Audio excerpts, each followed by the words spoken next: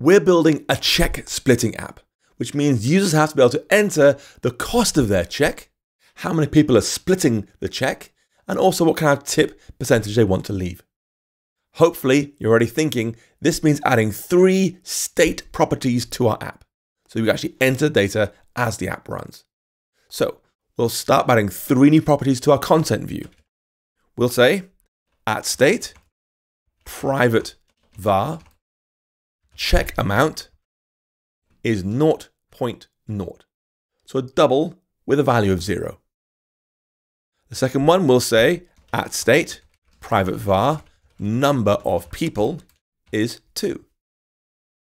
And then @state, private var, tip percentage, a default value, I'm going to say 20. So we have a default value of 0.00 for the check amount, a default value of 2 for number of people, and a default value of 20 for the tip percentage. Each of these 3 values has a sensible default. We don't know how much check will come to, we don't know how many people it's going to be, we don't know the tip percentage, but 0, 2, and 20 are a good starting point for the app. Of course, some people prefer to leave a different tip percentage, so we're going to let them select how much a tip to leave by using a predetermined array of sizes to work with. We're going to store this as an array somewhere, so we'll add a 4th property beneath these 3 to store the various tip percentages they can offer. We'll say let tip percentages be an array of 10%, 15%, 20, 25, and 0. So on to our view body. We're going to build this form up step by step, starting out with the text field where users can enter the value of the check, how much they want to pay for their meal. We'll start with what you know already, but you'll see how it doesn't quite work right. We'll say there's a form with one section inside, and that section has a text field for the check amount. So we'll say text field with a title of amount, binding its text to $check amount, like that. And that's not going to work. It's an error straight away in Xcode. That's okay. The problem is that SwiftUI likes text field to be used for entering text. Unsurprisingly, strings on the screen, and we could allow that here. We could say enter any kind of text just fine, and we'll just carefully convert that string to a number we can actually work with. Fortunately, we can do better. We can pass this value, our check amount, a double to our text field and ask it to treat the input as a currency.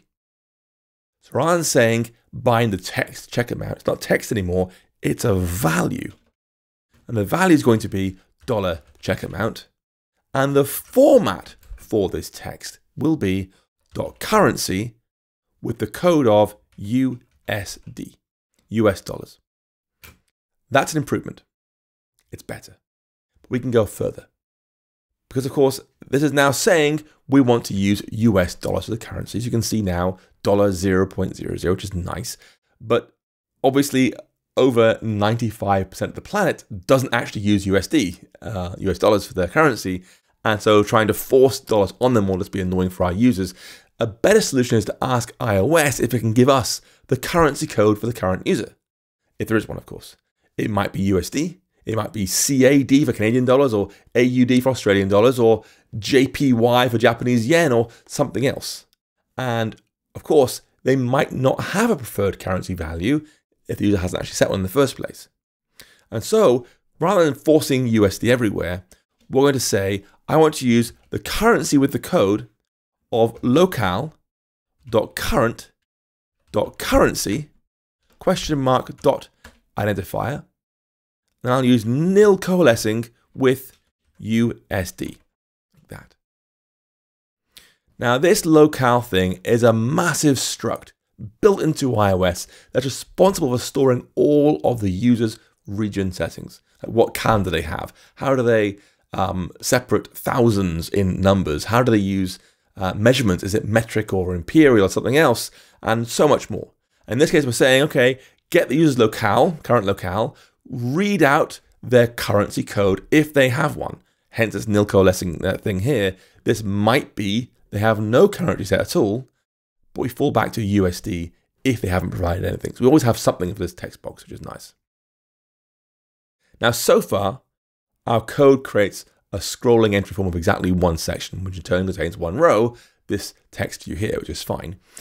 When you create text fields inside a form, the first parameter, this one here, is placeholder text, shown when the user has no text inside it, giving them an idea of what to type in. So they clear all the text, they'll say amount in there. And the second value here is that two-way binding to our check amount property, which means as the user types values into the text field, it updates the property. And this third value going in, the format, controls the way the text is formatted on the screen, making it a currency with $sign at the start. Now, one of the great things of the way the @state property wrapper works is that it will automatically watch our values for changes. And when something happens, it'll automatically re-invoke the body property of our view. That's a fancy way of saying it'll reload your UI to reflect the changed state. And it's a fundamental feature of the way SwiftUI works. To show this off, we'll add a second section to our form down here with a text view showing our check amount like this. We'll say a new section here, and we'll text of our check amount using the format of .currency, the same code, locale.current.currency, identifier, nil coalescing USD. And that's almost the exact same thing as our text field. It asks SwiftUI to show this check amount value formatted neatly as a currency, either system default or USD, if there isn't one available. Later on, we'll be using a different style here to show percentages for tips and so forth. These text formatters are really helpful. Anyway, we'll make this show something else later on, but for now, just run the app in a simulator or use the preview if you really want to. I'll use the big one on my screen so you can see it more easily. Just so you can noodle around and try it out. So you can try it yourself and see what you think, and interact with it a little bit. So here I've got an iPhone 15 Pro Max, nice and big on my screen as you can see. And I'll just go ahead and change this value here to be, let's do 10. And you can see as I'm typing, it is updating both values straight away. Type things in, it'll reflect that new state in the other text box straight away, which is very nice. So this synchronization happens, this syncing of the data happens because our text field here, the amount, has a two-way binding, this thing here, $check amount. And this check amount property is marked with @state, which automatically watches for changes. When I change, it will re-invoke the body property of our view. So it'll reload our UI, and therefore this text view below will have the updated value of check amount every single time. Now, the final project won't show check amount here in this text field, but it's good enough for now. Before we move on though, I want to address one important problem. If you are using the keyboard to enter things in, if I bring it up again, there we go. I tend to use hardware keyboard, by the way. It's under, I think, is it device or features? One of these. Input IO, there you are. You can choose connect hardware keyboard as Shift Command K to toggle that. I do that a lot. So Shift Command K for hardware keyboard or not. Anyway, when you have the keyboard up here, they're going to tap things in by going to the number area and saying add like a $52 check, for example. And that's fine. But really, we want to not have to select the other keyboard. Like in here, they can type in FISH, right? They can type random things in there, and when they clear it, it'll figure out it's not a number and get rid of it. But it's very, very annoying to have that in the first place, to have to go into the number area every single time by hand. When obviously we want numbers here, full stop, right? Fortunately, TextField have a modifier we can use to let us force a different kind of keyboard for this input box here, and it's called keyboard type. We can give this any kind of parameter specifying one of the range of keyboards available to us. In this case, you want number pad or decimal pad. Both of those show digits 0 to 9, but decimal pad also has a decimal point button, so you can do, $32.50, for example.